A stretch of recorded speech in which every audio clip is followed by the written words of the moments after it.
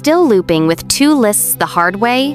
Watch this. First, we create a list called names. It stores 3 strings: Charlie, Bob, and Alice. These represent the people we're tracking.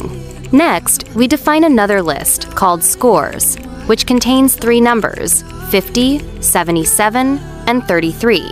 These are the scores that match up with each person. Now we write a for loop. This will go through both lists together.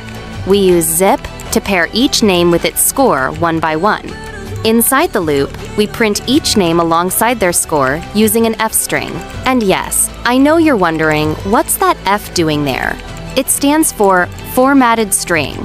It lets us insert variables like name and score directly into the text using curly braces. Here's the result. Each name is perfectly matched with its score. That's exactly what zip does. Follow for more Python in 60 seconds.